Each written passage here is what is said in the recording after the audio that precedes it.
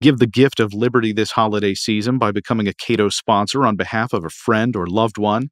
Visit cato.org/podcast sponsor, and if you support our work with $1,000 or more, I'll give you or your designee a shout-out on the podcast. Help us advance the values of individual liberty, limited government, free markets, and peace by becoming a Cato podcast sponsor. That website again is cato.org/podcast sponsor. And thank you. This is the Cato Daily Podcast for Monday, December 30th, 2019. I'm Caleb Brown. Being more honest about the costs, benefits, and incentives built into the cash bail system is an important first step to reforming it. Josh Crawford directs the Pegasus Institute in Kentucky. We spoke in Colorado Springs about bail reform in October. Of the discussions I've had with friends who are attorneys, who are judges, who follow these issues regularly, especially when it comes to bail, it has never really made a lot of sense to me that your ability to generate whatever your bond is bears any relationship to the risk you pose to society. Yeah, so it stems from this idea that you as the defendant should have some skin in the game and you should be accountable to the system to return. For folks who are first-time offenders who have significant ties to the community, the idea is they should have no bond. They don't need that additional assurance. They don't need that additional incentive to show up. And the system works okay when that's the case, where you look at the offense committed, you look at the criminal record, and you look at the history of whether or not they showed up for court, and then a judge determines some amount, generally an amount that the individual can afford, that gives them that skin in the game. The problem is that the system hasn't exactly worked that way over the course of American history or the 15 centuries that we've been using some form of surety bond in Western civilization. And so for those instances where you're trying to give someone skin in the game, it makes sense. The problem is that bail has evolved to include questions of public safety and questions of detention, because no amount of money could reasonably assure that Aaron Hernandez, let's say, is going to show up for his trial. And so in those instances, money has been sort of a square peg in a round hole. They've tried to take the existing system and adapt it to other needs of the criminal justice system. So what's the fix then? Because there's an enormous cost if we know, at least as a judicial determination, that being detained pre-trial is not punitive, even though it clearly is. Right.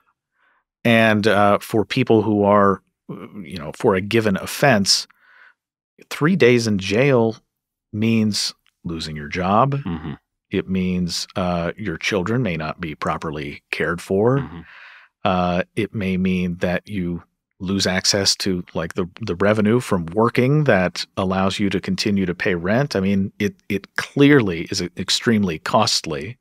So how ought we to think about what ought to be the standard for saying, you're just going to stay in jail? Yeah, the solution, as is so often is the case, is to inject this wonderful constitutional concept, which is due process, and to just be more honest about what we're talking about.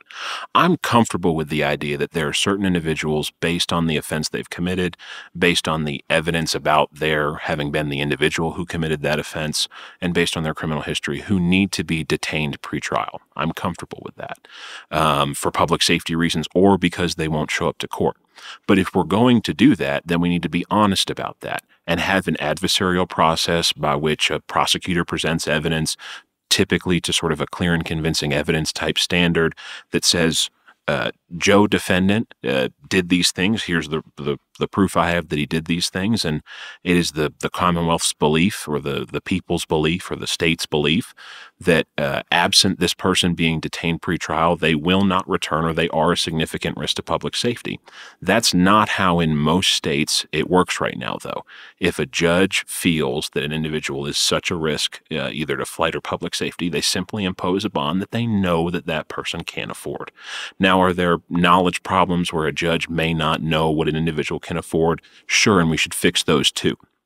Individualizing assessments for what individuals can afford to pay is an integral part of this process. To say, if you, Caleb, and I, Josh, have committed the same offense, similar criminal backgrounds, but you work for a prestigious think tank and have all the money that is associated with that kind of job. You may be overestimating the extent to which that is true, but go ahead. And I make minimum wage. It would, at the surface, seem fair for us to have similar bonds. But in reality, $1,000 for you means you post that $1,000 and get out. And $1,000 for me in that minimum wage job means I stay in jail until I plead guilty or my case is otherwise disposed of. It seems like that kind of case, that kind of system where you're trying to make a determination about what somebody can afford falls apart if you are, if not predominantly, at least largely, dealing with people who are engaged in criminal enterprises. Yeah, I think there's a fair bit of truth in that. And for a lot of people, that number is going to be zero or close to zero. And that's when it comes down to a judge to say, okay, if my goal here is to give someone that skin in the game because I need them to come back, and this assessment says that they can afford $200 or $75 or $50, then I have to trust that that assessment is correct. And there have been jurisdictions, in particular in New York City, that have moved to this kind of model. And when the judges have faith in it, it works well. And when it doesn't work well. But what it's highlighted, among other things, is that for a lot of these folks, there really isn't a need for a financial bail. For some people, there are. For your offenders that are more serious than that class of people, but don't rise to the level of people who I think can be detained pretrial and can be constitutionally and justifiably, there may be a need for some sort of bond. But again, we have just overemphasized for hundreds of years now the use of money in our pretrial system. Another issue related to bail, and this is particularly pernicious in Kentucky, where you live, is the idea that people who are awaiting trial, who have been detained either through an inability to pay bond or just been ordered to be detained, are crowding, are overcrowding jails. Yeah, so the Kentucky jail system-wide on aggregate right now is at 123% of design capacity. The average Kentucky jail is at 148% of design capacity. That's significant because the 148 is above and the 123 is fastly approaching the percentage of overcrowding that the California Department of Corrections and Rehabilitation was at when the United States Supreme Court said you have to get below a certain number, and that number was 137.5%. And so on average, we're already above that. On aggregate, we're just below it, and we're slated in 10 years to hit that. And so the pretrial population contributes significantly to that. And then in a way that is sort of uniquely Kentucky, we have about half of our felony convicted population that should be in a state prison pushed down into our county jails because what does that do to the incentive for the county jails? Yeah, so there are 4 counties right now who currently are sort of revenue positive because of this system and by housing federal inmates as well. There are a number of counties that are trying to get to that place, that want to get more and more of their pretrial population and their misdemeanors out and some of these sort of state inmates in, because it comes with a $31 a day per diem. The problem is, though, is that $31 is just $31. If that inmate has healthcare costs that come later, there's not more money that follows it. And as you sort of indicated from a financial standpoint, this is also not a particularly healthy population that we're dealing with when you talk about those potential costs down the line. And so most jails will tell you that it costs about $50 a day to actually run the jail on sort of a per inmate basis. And so that $31 a day is this sort of little carrot that's out here, but it doesn't actually, in most circumstances, result in positive revenue. It's a really bad business model. Okay, how many states have that problem? That kind of the state inmates down in the county jails problem.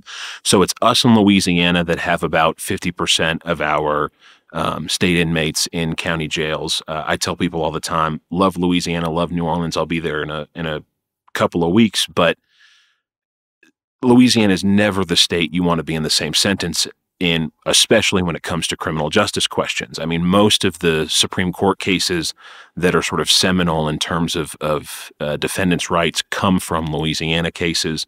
And so it's not a place that you want to be. There are a number of other states that have about 20% of their felon inmate population in county jails, but the average is about 3%. Most states have about 3% of their convicted felons in county jails. In Kentucky, it's about 49%. So at what point, and you can tell me whether or not this is true, there are felons, people who have been convicted of felonies who have no business using a state or federal prison bed. In Kentucky? Anywhere? Anywhere. So absolutely. I think you have to have a conversation about penal code reform as a part of this and prioritizing what should and shouldn't be criminal, certainly what should and shouldn't be a felony. That's a conversation that's going on right now in Kentucky as it relates to certain drug possession charges. We felonize drug possession across the board. The interesting thing for us, and a lot of states actually experience this, though, is that we have this bifurcated system where the state prosecutes felonies, counties prosecute misdemeanors. The state theoretically houses convicted felons. The county houses convicted misdemeanors. And so the resources to do things like drug courts and to get folks into drug treatment are much greater in that state system than they are in that county system. And so if I waved a magic wand right now and defelonized drug possession, I would actually probably decrease access to things like treatment for that population. And so there's sort of a more comprehensive fix that's needed there, but it's absolutely needed. Josh Crawford runs the Pegasus Institute in Kentucky. We spoke in Colorado Springs. Please consider becoming a Cato podcast sponsor. Visit cato.org/podcast sponsor to make a gift before the end of the year. And thank you.